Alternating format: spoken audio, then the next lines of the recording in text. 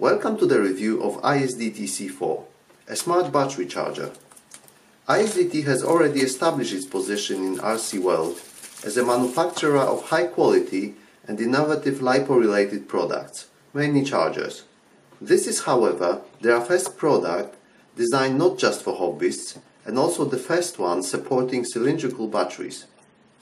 It's built around ISDT's 2.4-inch color LCD screen, which is rather unique and so much nicer than anything else on the market. Without further ado, let's check what's inside the box. Apart from the charger, we get a 12-volt 30-watt power supply, mains adapter, some ISDT stickers, a screen protector, a proper user manual in English, French, Russian, Spanish and Chinese,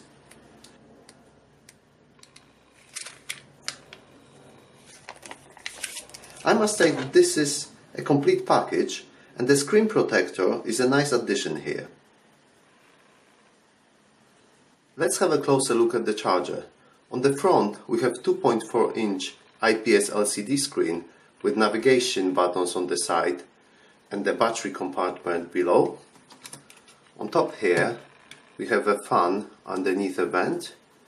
There's the power supply input, USB charging port and USB input for firmware upgrades. There's nothing on the sides, and on the bottom we have another vent and some basic specification here. As with other ISDT products, the build quality is excellent. The charger is made of plastic, but it seems like it's a high quality plastic. It doesn't flex when applying the pressure, and everything is extremely well put together. So no complaints here.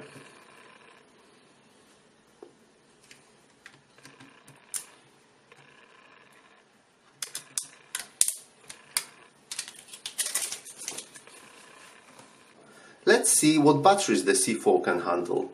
When it comes to battery chemistry, C4 can charge pretty much all cylindrical, rechargeable batteries available on the market at the moment. Regarding the sizes, it can charge 44, 50 and 65 mm long batteries. Diameter-wise, C4 can handle maximum 26 mm batteries in a form of 26650. The battery compartment here is cleverly designed and uses the space in a smart way without any moving parts. This makes the charger very compact and light. However, there are some limitations when it comes to this design. For example, C4 at the same time can only charge 2 AAA batteries or any AAA size batteries and only a single 20, 22 or 26 650 cell. Also, charging shorter batteries like quite popular 16340 for example, it's not possible on C4. Since this is not a portable charger, size and weight are not crucial here. So I suppose ISDT could have made the main 4 slots here adjustable and leave the horizontal ones as they are, or maybe make them even wider since the charger would be a touch longer. Of course that would make the product a little bit heavier and larger, but at the same time a touch more versatile. Alright, I think it's time to power the C4 up and demonstrate why it's so much easier and nicer to use than similar products. And don't worry, the sound can be disabled in the settings, so you don't have to listen to the tune every time you switch the charger on. On the first screen, apart from C4 logo, we have the input voltage in the top right corner and also a flashing gear symbol that points to the system settings button. More about the system settings in a second, as I would like to start in auto mode and charge a few batteries, which is super easy to do. What we have to do, just insert a battery into a slot and the charging will start automatically after the time set in the menus, which is 3 seconds, 5 seconds, or can be switched off altogether. And that's it.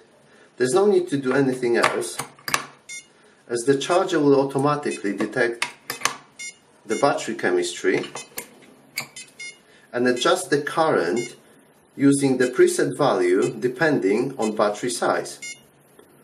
So for small batteries, the 44mm long, it's 500 milliamps. For 50mm long batteries, which are AA size, it's 1 amp. For most 65mm long batteries, it's 1.5 amps. And that goes up to 2 amps with bigger and fatter 65mm long batteries.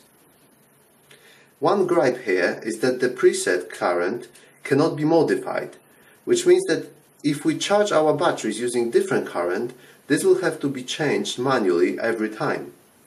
It's super easy to do, but not very convenient nevertheless, so hopefully ISDT will be able to provide a firmware fix for that. Now let me quickly explain what's happening on our lovely screen.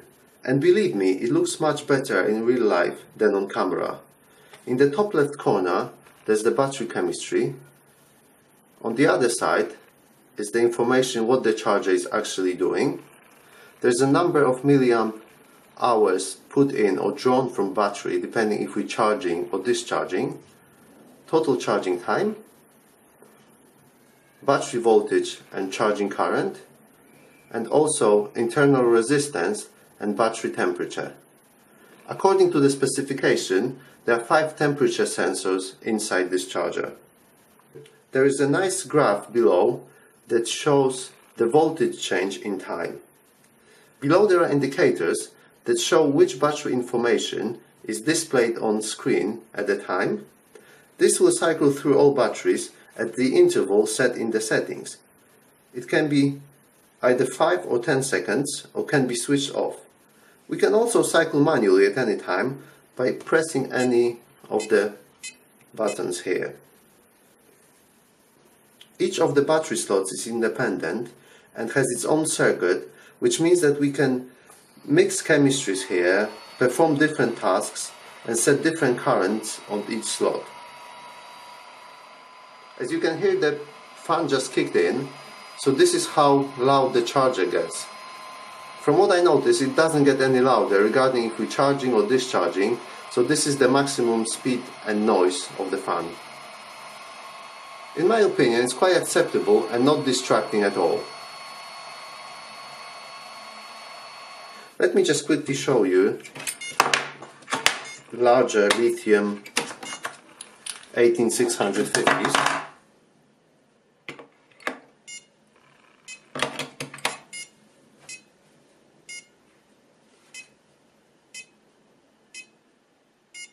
As we can see, the battery slot indicator moved to the left now, but essentially we have exactly the same information displayed on screen.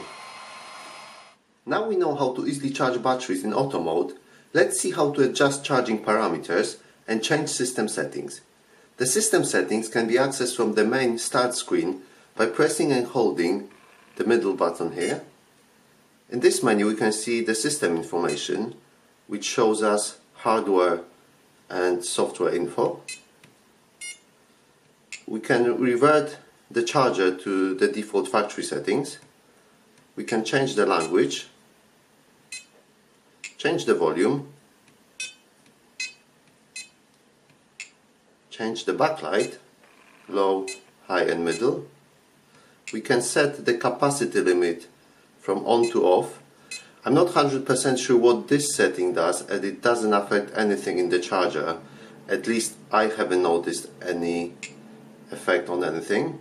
We can change the auto charge time from 5 to 3 seconds or switch it off.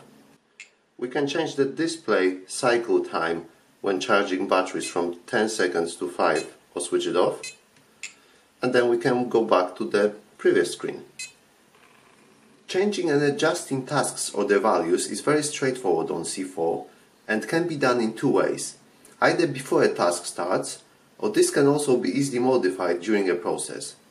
If the charger is set to auto charge, we need to press any of the buttons to disable it, and after that we can adjust the parameters manually. We can change the battery chemistry.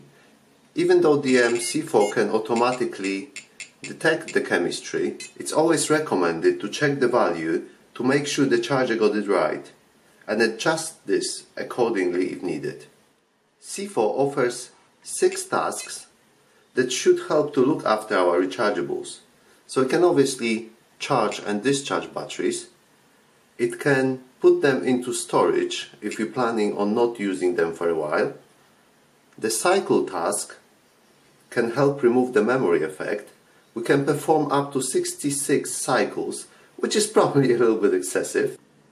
Analyzing a battery is used to identify battery capacity and can also help improve discharge performance. And activation is used in case a battery has been identified as a non-rechargeable for whatever reason. We can adjust the current from 100 milliamps up to 2 amps, and we can simply start the task. A few things to note here: the maximum discharging or storage current is 1.5 amp instead of 2 amps, and also the storage mode is only available for lithium batteries, as other chemistries do not require this or should be stored in discharge state. And also, the final charging and discharging voltage cannot be modified on C4 and is preset according to this table. Now it's time to quickly check the performance. The C4 doesn't have any problems charging all 4 batteries with the maximum 2 amp current allowed for AA or 50mm long batteries. The same goes for larger 65mm long cells, where the maximum charging current is 2.5 amps. And also the 26650 batteries with 3 amps. I'm cheating here a little bit, as I've inserted my 80mm battery the way the C4 thinks is actually the 26mm one. We can also charge at the same time the slimmer battery at 2.5 amps and the bigger one at 3 amps. It looks like the C4 cannot quite reach 25 watts of its maximum power output.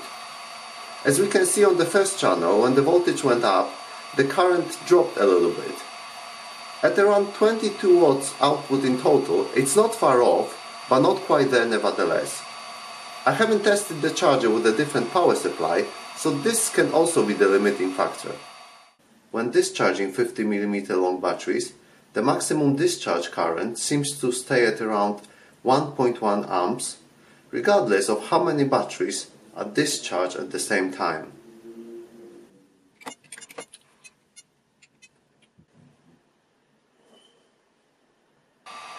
No problems with discharging at maximum 1.5 amp on both slots. With the higher voltage, the discharging current will drop a bit, and that's because the maximum discharging power is about 10 watts. So the C4 doesn't have any problems reaching its maximum discharging power at 10 watts. Let's quickly check the final voltage after charging my NIM batteries. They all rested for about 10 minutes now. So the first one should have 145.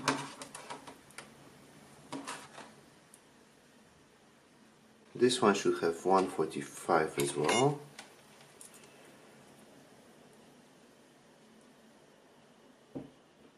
And this one should read 144.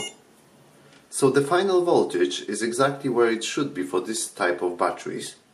And the voltage readings are also very accurate here, especially considering that my multimeter seems to overread the voltage by just under 0.01 volt. The lithium-ion batteries end up slightly undercharged on the C4. Instead of 4.2 volts, I normally get around 417 volts on the charger, and on the multimeter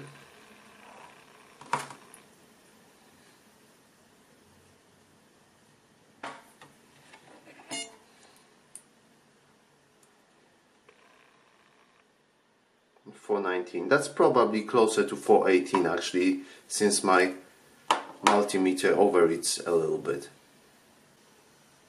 USB charging works very well as well here. We get 2.2 amps at just under 5 volts, which matches the specification.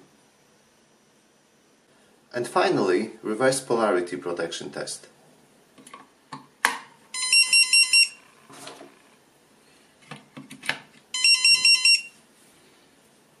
working as advertised.